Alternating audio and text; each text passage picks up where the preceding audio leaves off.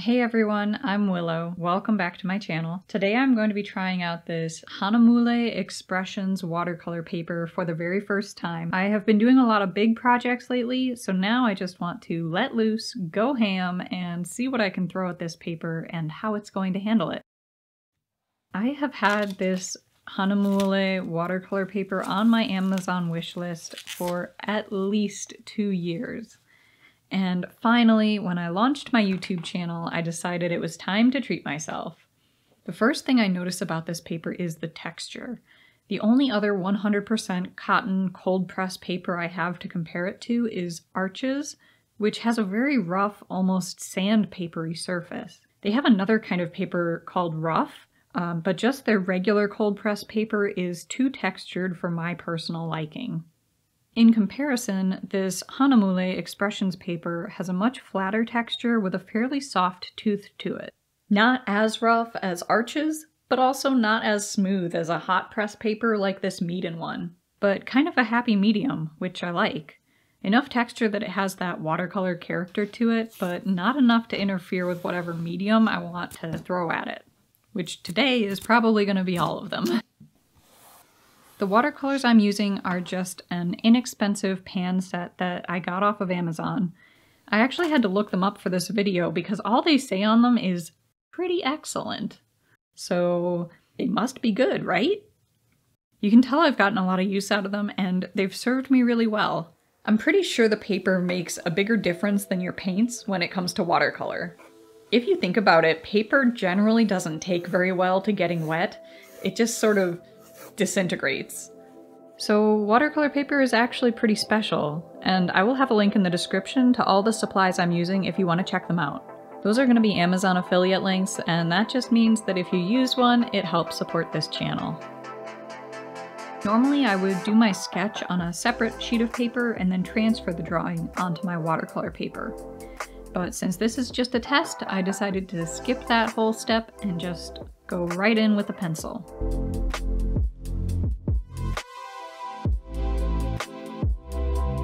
Alright, so once I have my sketch, I'm just going to apply a clean wash of water and then start dropping in my color wet on wet. This is a technique that has always inspired me when I see other artists doing it, but it almost never works out for me, so we'll see how it goes this time. This particular pad of paper is in a block, which basically just means it's a stack of paper that is glued all around the sides. The benefit of that is your paper doesn't tend to warp or buckle as much, and you don't have to tape it down. But I did decide to add a border of masking tape anyway, because when chaos breaks loose, I feel like that clean white border can just visually contain it, if that makes sense. Plus, I want to see if the tape sticks well to the paper, if the paint gets underneath, and if it tears when I try to peel it up later.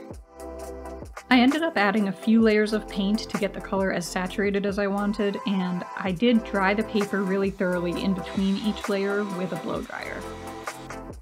Once the wet on wet layers were 100% dry, I went in with some masking fluid just to mask off the edges of the hair. I was inspired by Jane Beata. She uses this masking fluid technique for a really cool negative space effect, and she just did a video all about how to use masking fluid, so I will leave a link to that in the description.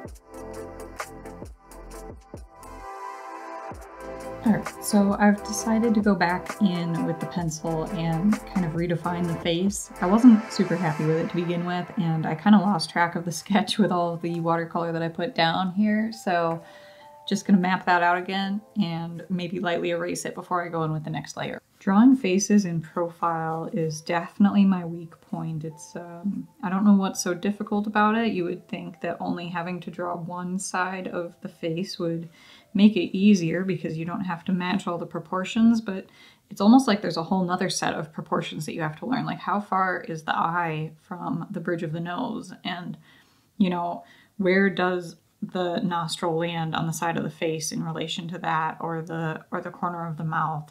And all of these things I just have not quite wrapped my head around yet. Watercolor Sin using a regular eraser. I don't know, I can't trust my kneaded eraser right now. It needs to be cleaned and it's kind of smudging the graphite around on the page. I don't like that. Feels like a betrayal, to be honest. So when I sat down to film this, I had no idea what to draw, so I actually started sketching off camera in my sketchbook. Mainly because I wanted to loosen up and figure out what I was going to paint, but also because my last two videos went so much better than I expected, and all of a sudden when I sat down to film this one, I was struck by this fear that whatever I make won't be good enough. I am super inspired by artists like Maggie from Creating Cute Art or Becky from Becky Traeger Art for the way they dive into their creativity so fearlessly. So I tried to channel some of their courage and jump into this piece before I had too much time to overthink it. So all that is to say that I did make a sketchier version of this in my sketchbook, and luckily I did decide to film a bit of it for Instagram.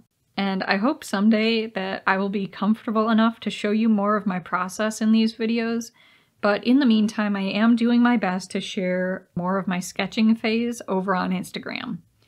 You can follow me at Willow Rose Arlen if you want to check that out. If you ever use like a dry brush effect in your artworks, the way it looks across the subtle texture of this paper I really enjoy.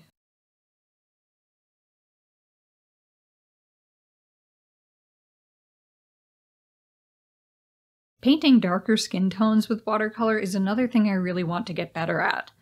Skin has this amazing luminance to it, and watercolor is perfect at capturing that because of how transparent it is and how it allows you to see the light of the paper through the paint. But it's a double-edged sword because trying to add darkness and contrast means you can quickly cover up too much of that paper and make things look kind of muddy and lifeless. So I wanted to explore using layers of paint and see what effect I could get.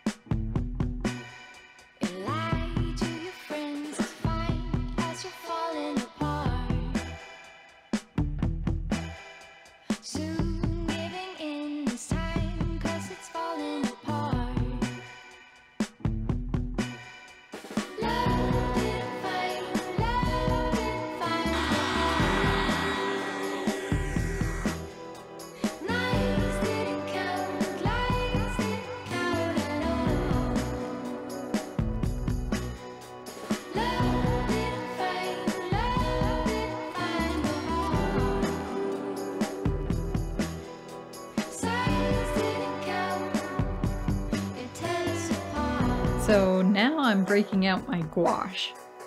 I said I was gonna have a dabble and throw whatever I had at this, so that's what we're gonna do.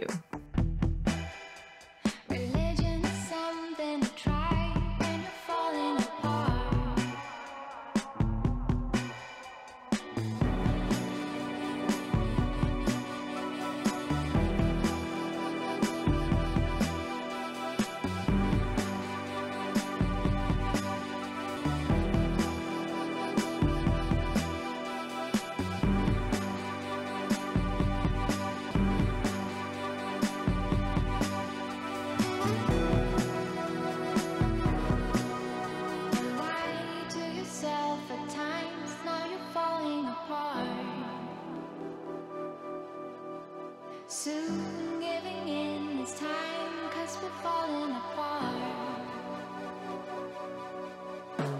Okay, I was kind of sad to cover up this beautiful paper, but I'm pretty happy I decided to go with a dark background because it makes her skin look so much glowier. She was looking a little bit dull on that white background if you ask me. I also used the gouache to soften the highlights on her face a bit and to bring the whole galaxy effect together.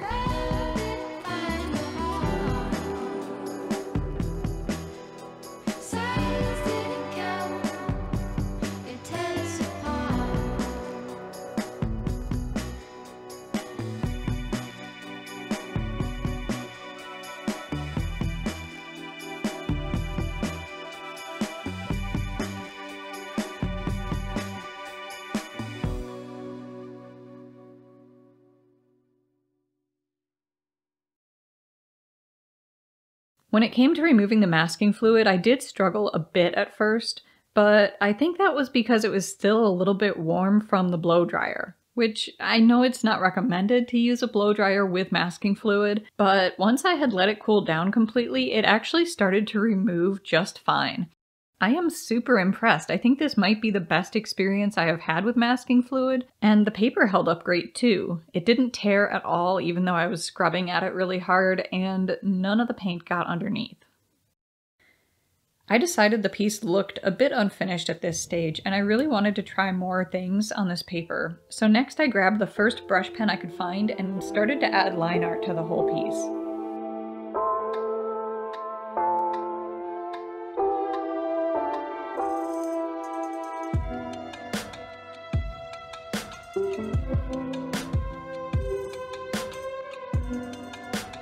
I really loved how well the brush pen went down. Sometimes watercolor paper can kind of drink up a pen or a marker and make it feel super dry, and that did not happen with this.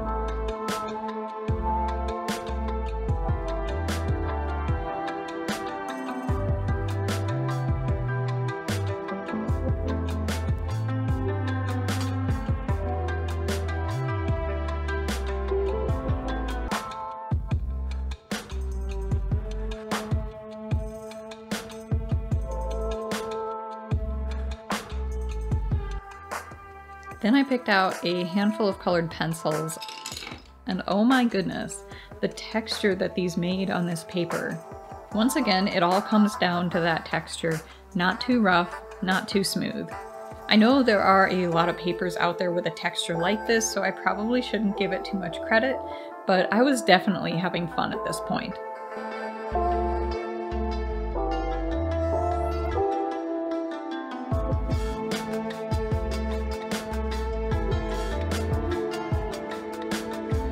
And finally, I went in with this Deleter white ink for a really thick white border. Why not just a white gel pen, you ask? I don't know, I guess I just had my heart set on this chunky boy. Alright, so I'm almost finished and I'm really impressed with how this paper handled everything I threw at it today. Sketching, erasing, layer after layer of paint, masking fluid, tape, gouache, brush pens, colored pencils. I had a lot of fun and I'm honestly really excited to use this paper more in the future. Let me know if you've tried this paper before or if you have a favorite watercolor paper in the comments below. Thank you so much for watching and I will see you next time. Bye! I was knocked down, heard the countdown through the haze in the face of defeat, yeah. I was ruled out with no bailout on my own, all alone, left to bleed out. But I rose up from the ground, just like I was spellbound. All the odds were against me, so I picked up the pace, and now I'm in the race. Give me some space. I'm a movement and I ain't losing. Gonna go, go, go, go. Like a bullet, won't take no bullshit. You should know, no, no, no. I'm about to explode.